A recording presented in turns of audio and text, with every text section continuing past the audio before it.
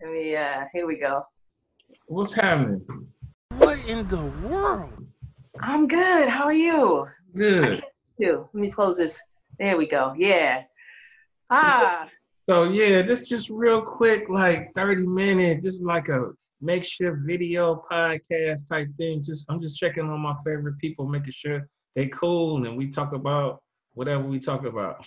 oh, I appreciate it. Well, thanks for including me. I appreciate it. This is dope. Yeah, it's just nice to connect with friends, community, whoever, everybody right now. Right. And it's also nice to enjoy the peace and enjoy the True. stillness, you know. True. Mm-hmm. True. I'm trying. I'm trying. So real quick, just to stay on task, I got like a couple questions. Just a couple, like maybe 8 or something. Real quick, just give us talk about a little bit about you. You don't have to be too long-winded, like, what you're known for, what you do, stuff like that. Sure. So, I've been working in arts and culture in Cleveland for quite a while. I love it. Grew up very much attached to and enjoying going to everywhere from Karamu and music settlements, going to hear the orchestra and all types of performances, going to see Christmas lights at Neela View Park in East Cleveland. I grew up with a lot of access and love for and appreciation for the arts. Left Cleveland for many years for college, for grad school, and just to experience life outside of Cleveland. And moved back here with a background in marketing and an opportunity to work for the Cleveland Orchestra. I worked there for a few years in marketing. And with a background as a violinist, I played under I was a student of a violinist in the Cleveland Orchestra. And so to come back to Cleveland and work there was pretty dope, and also challenging, because you feel and you see the beauty of this music, but you also feel and you see the absence of people who don't find the relevance in it or don't feel welcome in the spaces. So particularly Black and brown people. So I was working there. There were shifts. I learned a lot, moved on, ended up working for Cozy, small business resource organization in marketing. Ended up getting laid off there, which was okay. It was scary, but it was okay because I was ready for this transition and I didn't know what. And one thing I started doing in my spare time with Cozy was I started a film program that was called Sister Cinema, and we showed films by and about queer women of color of every diaspora. And we would show the films at various art galleries and spaces and follow it up with discussions. And so we were, partnering with all types of organizations and hosting, film programs eventually at venues like Mocha Cleveland. So when I got laid off from Cozy, I sent out this email. It was one of the most vulnerable things I ever did. I sent out this email to all these wonderful contacts that I made in all these various spaces I'd worked in and networked in. And I was like, here's my resume. I really love what I was doing with Sister Cinema, creating programs and experiences for communities and creating spaces where people can connect with one another. I also have this marketing background. I love the arts. Sent this email with my new resume to like 200 some people. And I was like, let me know if you can help. And at the time, Mocha was able to help. I'd done a couple Sister Cinema film screenings there. And they were like, hey, we got this job. It's called Curator of Public Programs, and you should apply. And I didn't know what that meant. Turned out it meant you can create programs and experiences for various communities inspired by the art. So anyway, I ended up doing that, worked there for several years, learned a lot, had some amazing experiences. And today I work at Cleveland Museum of Art. I began working there almost 3 years ago as their director of community programs. And so there, I organize mix on a monthly basis. Right. Let's jump right into it. Okay. Let's tell them what the mix is. The mix is, just talk about it. Love it. Everybody so Mix started back in 2012 and it is an event that is art inspired, and it's for all audiences over the age of 18. And the event, it basically transforms the museum's atrium into a community space, a gathering space, a party space, a welcoming space. Every month, Mix is inspired by a different theme, and the theme derives its inspiration from an exhibition or something on view. And so the music, the creative spaces and art experiences, the gallery tours, the talks, it's all driven by this theme. And we try to be inclusive, and it's a very fun space because we get to be very experimental in an art museum. We get to work with, I love inviting various artists and creative people and thinkers in our community to participate in the programming, and dancers, I mean, everything, poets. I mean, we've just been blessed, and it's been so wonderful to collaborate with so many talented people in Cleveland. And I think there's, you know, a lot of potential for us to continue to do that. But one of the things I'm most proud of at this event is how diverse it is. You see people of all walks of life, people in their 20s, people in their 40s, 50s, all economic, all backgrounds. You know, it's just an eclectic audience of people who love the museum and love being around in this energetic space. So it's really fun. Love it, love it, love it. So I haven't been on site at the museum since Friday the 13th of March. That was our last day open to the public and the last day that our staff was able to work on site. So a number of us are working from our homes, and a number of us are unfortunately furloughed at the moment. I just wanted to acknowledge that as well. You know, while we're closed, those who are part-time are not able to work, but you know, there are assistance programs, and we're thinking of them, and you know, we hope to get back to normal as soon as possible so that we can all work together again. But those of us who are continuing to work full-time, like myself, it's a exciting and challenging time, because we really have to reimagine and rethink what our programs are really about, and how do you reimagine these experiences in a virtual space? You know, how do we continue to engage all those same audiences that we've done everything from gallery talks to lectures to people who come into our galleries just to view whatever's on view? How do we rethink all, you know, what a mixed experience might look like? How do we rethink our programs and experiences for children and families, for teachers and educators, for those who love the performing arts? I mean, the museum is, I'd say, one of many hubs in our city for culture. And, you know, we've had to greatly reduce, take a step back, put everything on pause, and then try to be thoughtful in redeveloping and rethinking these things. So I'm really proud to be able to be part of that work. And, you know, I say it's exciting because it's like, oh, we get to create new stuff. Like we can create videos, there's a lot of different great ideas, but like, what makes the most sense? And what does our audience need? What do people want? And so I'm trying to get a pulse actually right now of people, to say like, hey, what do you need? So I'll put this out there to you as well, Jamal, and everyone who follows you and loves your work and who's listening to this recording. You know, what do you need and want from the Cleveland Museum of Art or from our arts community right now? You know, we don't know when things will get back to normal. Right. So I don't think it's ever going to get back to normal.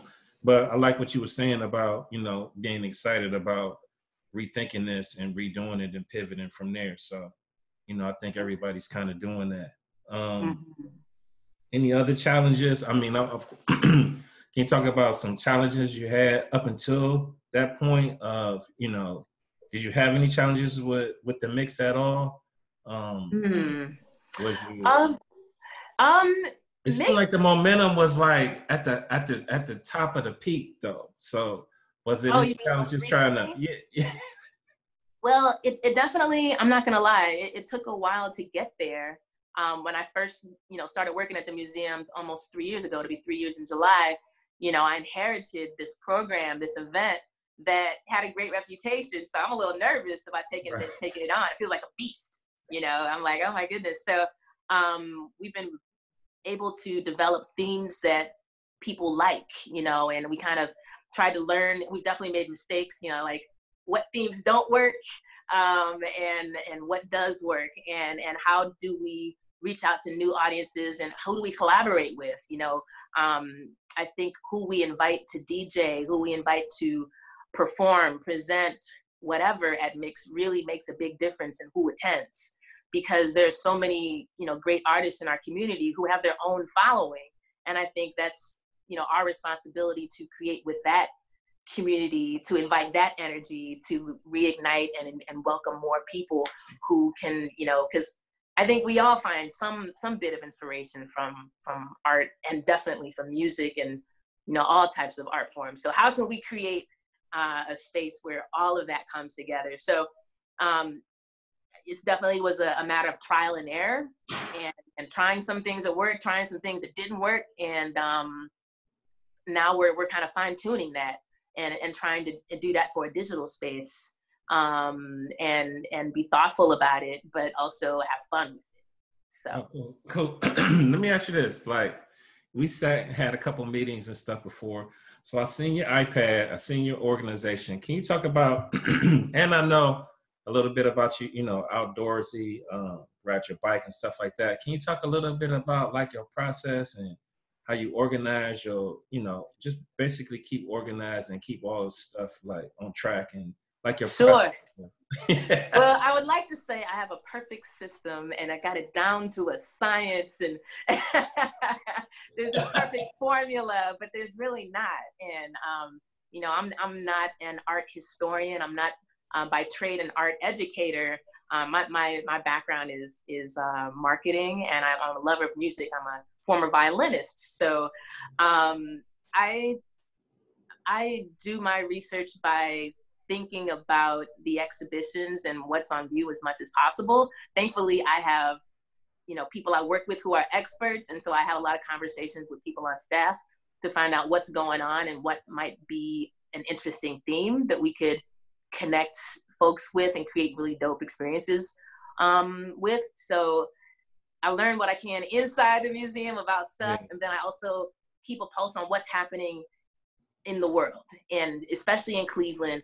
I love, you know, we have amazing literary scene, all these great writers and poets and thinkers. We have great, you know, visual artists throughout our region, so many great thinkers at our colleges and universities and in our various communities. So I keep a pulse of what's going on. And I also think about what's happening outside the museum, outside of Cleveland.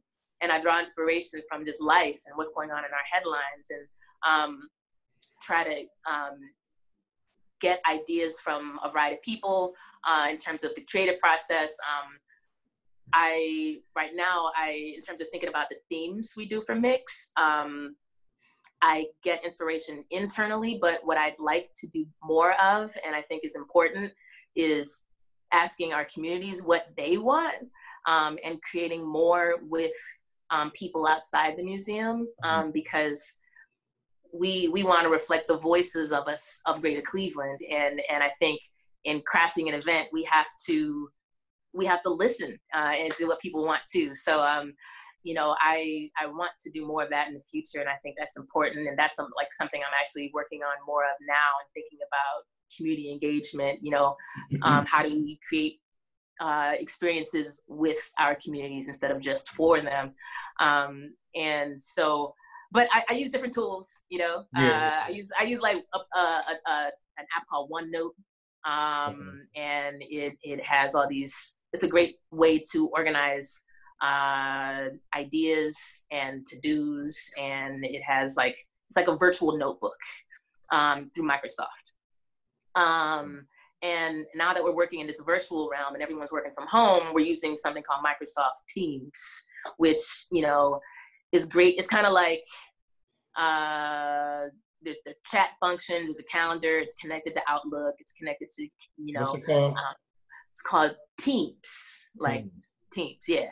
Oh. And it's kind of like Slack, and you can create all these groups, and it's actually been better for collaboration. There are a lot of departments within the museum, and when you create events for big events for 2,000 plus people, you got to work with a lot of departments. And so it's been really great for communication, actually, using Microsoft Teams. It has video chat and all that stuff, so it's pretty cool. I know, I know you talked about the online library and how extensive that was. Are you guys doing any extra programming now, more virtual than ever before? So absolutely. So let me talk a little bit about that online library, because I think that's something that people aren't necessarily aware of. Anyone can experience the museum's entire collection digitally, and we are actually a pretty unique museum in that we have a digital innovation team, because our entire collection can be accessed digitally. So to access it, you can go to clevelandart.org/art/collection. And via that route, you'll get the collections online. You can view everything that's currently in the galleries at this moment, or you can research specific types of art. You can look up African American art, art by women, art by artists from Cleveland that are in collections. So you can do that, any type of research, and you can look at what's in our archives. So there's, gems in our archives that aren't necessarily on view right now, but you can check those out and read the labels. And within collections online, there's something really dope called open access. If you click that filter, anything that's open access, anyone can use the high resolution images, permission free, for whatever purposes you would like. That's commercial purposes, creating videos. So I actually want to see more of us, all of us, create with, whether it's creating videos, creating movies, creating mini documentaries, creating, animating, mixing up. That's actually what I'd love to see you do, Jamal. I love watching your Adobe Photoshop speed art, and you always add a soundtrack. So right. I would love for example, to create a video that could show people how they can reimagine stuff that's in our collection, and it's like something you can do. So, and then there's something called Art Lens. Get that app, and you can create your own virtual tour of objects, including the labels, and then share the tour with your friends. So, like, I created a tour of all the African American art currently on view. I created another tour called Cats, and it's just all the cats I could find from the Egyptian gallery to wherever. And so it's like you can make funny tours and using Art Lens. So that's pretty cool. So why is it so important for the community to get this culture? Like just visiting different museums, going outside, riding their bikes, just like, why is this important? Why is this vital for us to do? I mean, a lot of us go to the art museum as kids, and then after that, we don't go anymore. So I think the museum can be a place where you connect with history and the history of different cultures. If you care to dig deeper, it's also a space that's just peaceful and beautiful. So just, the Cleveland Museum of Art, we are incredibly, fortunate to have, I think, one of the most beautiful museums, and it's free. Anyone can go. You can just walk there, take the bus, ride your bike, whatever, and go, and it's free. And you can explore, the history of art of mankind. We have a very, a great collection. So just taking in that beauty is wonderful. It's also a place where you can learn about other cultures, and just, I don't know. I think just that's for me an important part. And I love learning about different parts of the world. You can experience, Asia and the continent of Africa, and it's so much more contemporary art. It's another space in the museum that's really growing. I think our contemporary curators are really fantastic, and so yeah, it's just a great space, and it's free. So it's a place, and then that's just indoors. There's also the outdoor part of the museum, the campus. the Fine Arts Garden. There's a horoscope.